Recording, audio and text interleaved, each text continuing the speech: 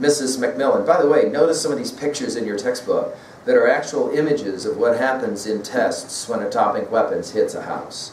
That's in photo. That's exactly what it looks like when total destruction happens. Notice the house asks Mrs. Macmillan, would you like a poem as you get ready to go to bed? Of course, Mrs. Macmillan is a silhouette on the outside of the house, along with her 2 children and her husband, yes? So she can't answer. So the house will say, fine, I'll play one of your favorites. By the way, this is before, for example, today we have Siri and Alexa. That is to say, technology where you can say to it, please play whatever, and it will do it for you. This story was written long before that. That's why many people say Bradbury is kind of like prophetic. He saw coming this kind of technology where technology does everything for us. So the house picks its own poem. The poem, of course, we'll understand now. The title of the text is There Will Come Soft Rains, which is a famous poem written by Sarah Teasdale, who in her poem says, after the war, there will come soft rains, the smell of the ground, swallows circling, shimmering sound, frogs in the pools singing at night, wild plum trees and tremulous white. In other words, all the animals are still going to survive a war. Robins will wear their feathery fire, whistling their whims on a low fence wire, and not one of the animals will know of the war. Not one will care at last when it's done. Not one would mind, neither bird nor tree, if mankind perished utterly. And then the top of 290. And spring herself, when she woke at dawn, would scarcely know that we were gone. Teasdale's poem suggesting that humans, while we like to think of ourselves as central to this whole story that we call the earth, that in fact, war is going to annihilate all of us and the animals will still keep going. Of course, what's significant? Write this down at level 3A. What is significant about a poem like this being set right in the middle of the story? Teasdale's poem, of course, is recited by the house. And of course, the events that this poem is suggesting are actually being played out in this story. The dog shows up. He goes through the house howling, starving, looking for some people. There's nobody there. Of course, we can already jot down at 3A all of the titles that come to mind for you of this kind of apocalyptic, post-apocalyptic story, right? Book of Eli comes to mind. I Am Legend comes to mind. Those of you who know the Matrix stories or the Terminator stories come to mind. What are the other stories or movies? Hey, can I say this out loud? This story had a tremendous effect in the gaming industry. How many games do you play where the world has somehow been destroyed because of some foolishness, that is to say, some kind of atomic bombs or whatever, and now humans have to somehow exist? If you play video games with cyborgs and all that kind of stuff, all of that is predicated on a story like this. At 10 o'clock, the house. Look at it.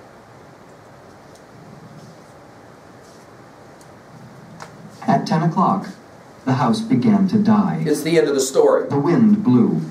A falling tree bough crashed through the kitchen window. Cleaning solvent, bottled, shattered over the stove.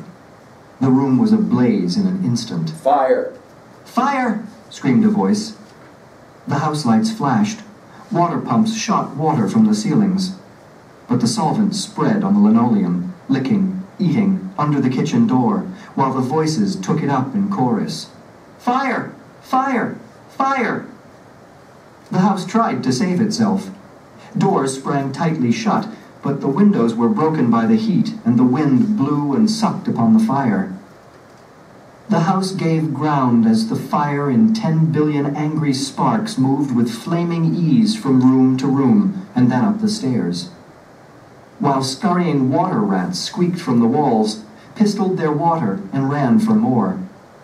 And the wall sprays let down showers of mechanical rain. But too late. Somewhere, sighing, a pump shrugged to a stop. The quenching rain ceased. The reserve water supply, which had filled baths and washed dishes for many quiet days, was gone. The fire crackled up the stairs. It fed upon Picassos and Matisses in the upper halls. Famous paintings. Delicacies, baking off the oily flesh, tenderly crisping the canvases into black shavings. Now the fire lay in beds, stood in windows, changed the colors of drapes. And then, reinforcements. From attic trapdoors, blind robot faces peered down with faucet mouths gushing green chemical. The fire backed off, as even an elephant must at the sight of a dead snake. Now there were 20 snakes whipping over the floor, killing the fire with a clear, cold venom of green froth. But the fire was clever. It had sent flame outside the house, up through the attic to the pumps there. An explosion. The attic brain which directed the pumps was shattered into bronze shrapnel on the beams. 291. The fire rushed back into every closet and felt of the clothes hung there. The house shuddered, oak bone on bone, its bared skeleton cringing from the heat, its wire, its nerves revealed as if a surgeon had torn the skin off to let the red veins and capillaries quiver in the scalded air. "Help! Help! Fire! Run! Run!" Heat snapped mirrors like the first brittle winter ice, and the voices wailed, "Fire! Fire! Run! Run!" like a tragic nursery rhyme. A dozen voices, high, low, like children dying in a forest, alone, alone. And the voices fading as the wires popped their sheathings like hot chestnuts. 1, 2, 3, 4, 5 voices died. In the nursery, the jungle burned. Blue lions roared. Purple giraffes bounded off. The panthers ran in circles, changing color, and 10 million animals running before the fire vanished off toward a distant, steaming river. 10 more voices died.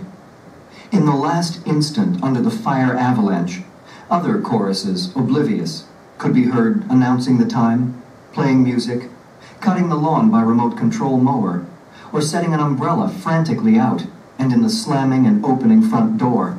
1,000 things happening, like a clock shop when each clock strikes the hour insanely before or after the other, a scene of maniac confusion, yet unity, singing, screaming, a few last cleaning mice darting bravely out to carry the horrid ashes away.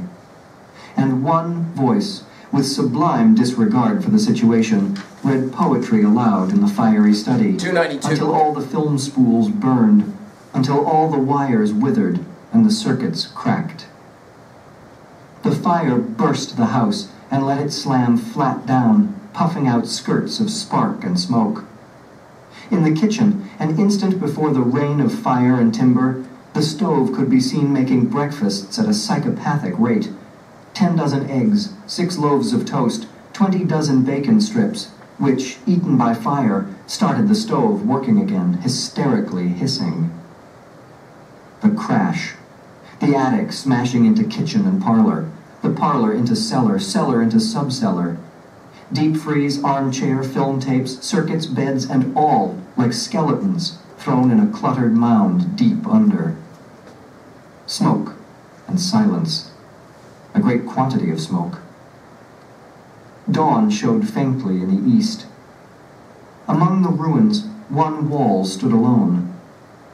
Within the wall, a last voice said, over and over, again and again, even as the sun rose to shine upon the heaped rubble and steam, "Today is August 5th, 2026. Today is August 5th, 2026. Today is..."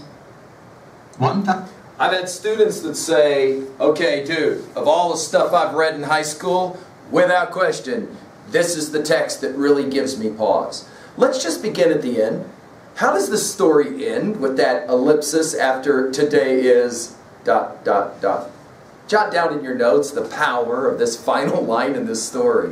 Now, I told you, this was a story where Bradbury, by the way, we can put it at 3A, the great author of Fahrenheit 451. If you are not yet familiar with that novel, you want to take a look at that one. An amazing text as well. Bradbury, so gifted in his ability to say something without actually saying it. Because really, if you summarize at level 1, this is really nothing more than a story about a house that burns down. Am I right? I mean, really, think about it. All this story is about, if somebody were to ask you, dude, what's the story, There Will Come Soft Rains, what's it about? You would say, well, at level 1, it really is just about a house that is fully automated and intelligent. Can we call it a smart house? As today, of course, some are beginning to call these homes smart houses, following the idea of a smartphone. In other words, fully automated. Everything is done for you. You walk into a room, you tell it to turn on the lights, or it does it for you automatically. Or you can, of course, tell it to turn on music or to turn on the TV or whatever. Fully automated. This is really a story that begins at the beginning of the day, and by the end of the day, the house is burned down. That's literally all that's going on here. But there's something else going on, right, that makes this such an important story for us in the history of critical thought, especially after the dropping of atomic weapons. I actually want to go back, though, really quickly to page 287. Go there with me real fast. Right in the middle of the page, the house was an altar with 10,000 attendants, big, small, servicing, attending in choirs. Notice the religious language that's being used here by Bradbury about this house. But the gods had gone away. The humans that had been intelligent enough to create this technology that was this smart house, they were now gone. There are no more humans left in the world. Where are all the humans? How does the story end? Notice, to finish, the gods had all gone away, and the ritual of the religion continued senselessly, endlessly. That is to say, this is a story at 2a that says what? What is the major message or theme of this story? What is it for you?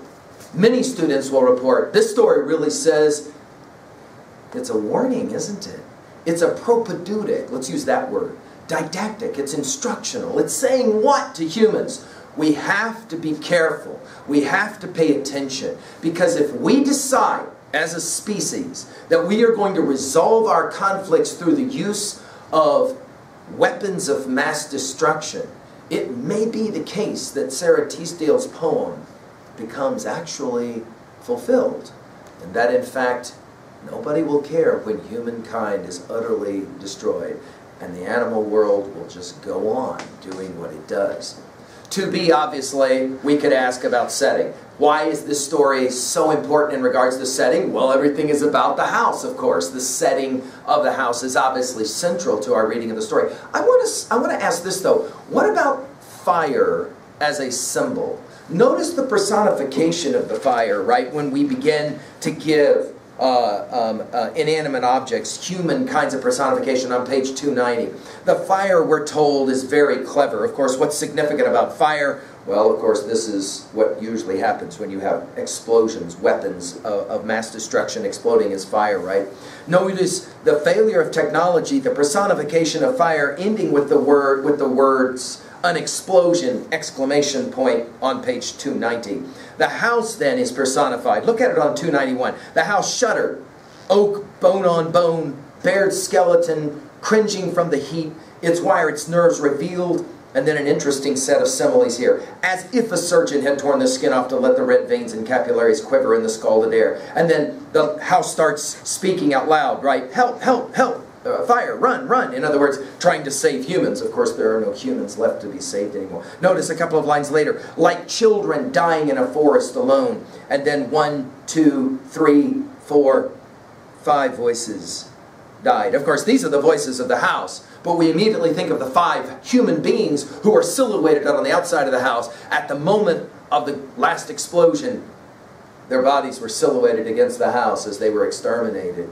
Notice a few lines later at the very bottom of 291. 1,000 things happened like a clock shop when each clock strikes the hour insanely. For those of you that know the band Pink Floyd, who made a famous album called Dark Side of the Moon, they actually played with this notion where at one moment in the album they have a whole bunch of alarm clocks go off at the same time, but they are different, they're different tonal sounds playing the exact same game. Like a whole bunch of clocks going off in a clock.